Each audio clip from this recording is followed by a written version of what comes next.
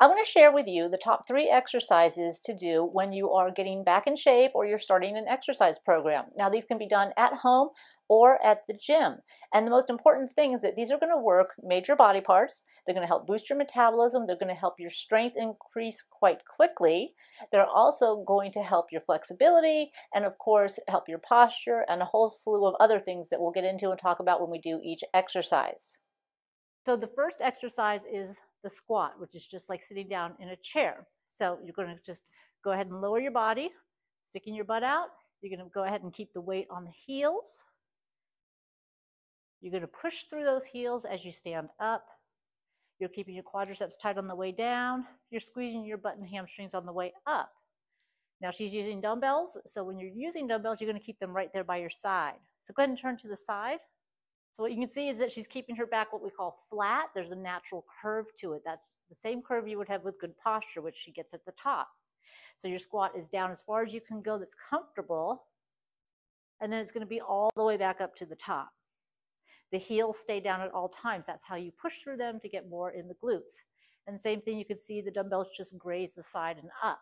When you're doing squats, you don't want to put the dumbbells in front and squat. And the reason why you don't want to do that is it's going to pull your upper body forward and put stress on your lower back. Now, first of all, you can see that it's quite awkward to begin with. It's still putting that lower back in a weird spot. Now, this is a lighter weight. If it was heavier, it would pull a lot more on that lower back, and that's not going to help us. It's just going to hurt. So we don't do the dumbbells that way. You keep them right here by the side. So the next major body part is your back, and how you're going to train that if you're at home and you don't have dumbbells is you're going to do what we call a scapular retraction. And you're going to have your arms 90 degrees like this. So go ahead and go 90. And then you're just going to pull your shoulder blades back.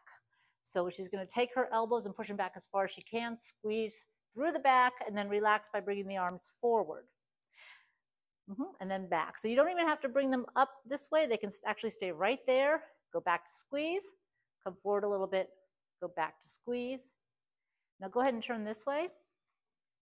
So you see it's just staying right here in that same plane. Squeeze back. Okay, and as she's doing that, she's also squeezing the belly button in.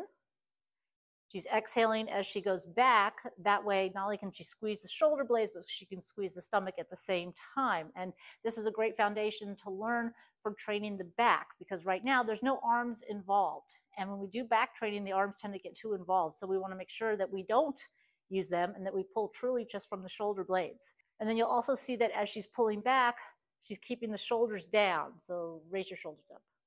Not doing that. She's keeping them down, nice long neck, and always good posture. Now, if you have dumbbells at home, go ahead and grab the dumbbells. You can do a row. So it's the exact same motion. Now, we're not going to do it front to back.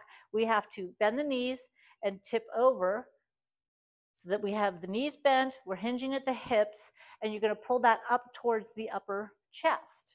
So here, with the hands facing her body, she's getting across the upper back. If we were doing it straight up, it would be a completely different exercise. But think of it like rowing on a machine. The hands are light. It's a great thing to practice the scapula pulls, which is what we call those, before you do this. That way you get used to doing it without the arms. Now go ahead and turn sideways. So as you see, she starts in her perfect posture to set up, and then she bends the knees a little bit, hinges at the hips, and then does that row. So those elbows are going as high as she can bring them behind her to squeeze through the back, and she's not shrugging either. Every time she comes up, she's squeezing the shoulder blades and still pulling in the stomach, so you can get those abdominals worked at the same time. Now go ahead and turn to the front. The second type of row is with the palms facing each other, or a parallel grip. So the setup is the same. So go ahead and bend the knees, tip it over. Good. And then the arms are going to come in. The elbows are going to stay closer to the side. And this is going to get right along the middle of the back, so right on either side of the spine. Now, the one thing to avoid is squeezing the dumbbells, which tends to happen in this one. So you can actually take your thumbs and flip them over the top to have what's called a false grip, and that way you're not going to squeeze as hard, and you can really focus on those elbows coming back. And once again, you squeeze the back, you squeeze the stomach at the same time. Weight is on your heels. Now you can also do this in a chair, where you would bend over in the same position, but then you don't really have to worry about the feet as much. For the other large body part, the chest, it's going to be a push-up or a plank. So with a push-up, go ahead and show us a push-up. She's going to go all the way down, touch the chest to the floor, and come up. Now that's going to be hard for a lot of people. So what you're going to do instead, especially if you're a beginner, is you're going to go all the way down and stay there. So you're going to start on the floor completely relaxed. Arms are going to be by your side. Elbows are going to kind of point in exactly like she has there. You're perfect. And then you're going to push up onto your knees, like a modified push-up. And then you're going to slowly lower yourself down as much as you can.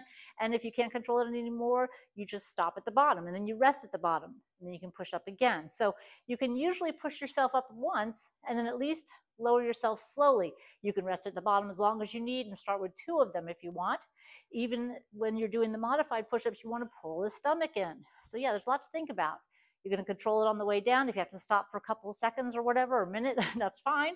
But you're also going to push up, blow your air out, tighten that stomach. Your next level would be to take that same push-up, stay right there, and now straighten the legs. Perfect. So now here you can see this is also a plank, but it's also part of a push-up. With the plank, the stomach is tight. You're squeezing the stomach and low back together. The shoulders are back and they're stacked over the elbow and the wrist. If she goes all the way down slowly, lower yourself slowly. When you get to the bottom, stop and rest.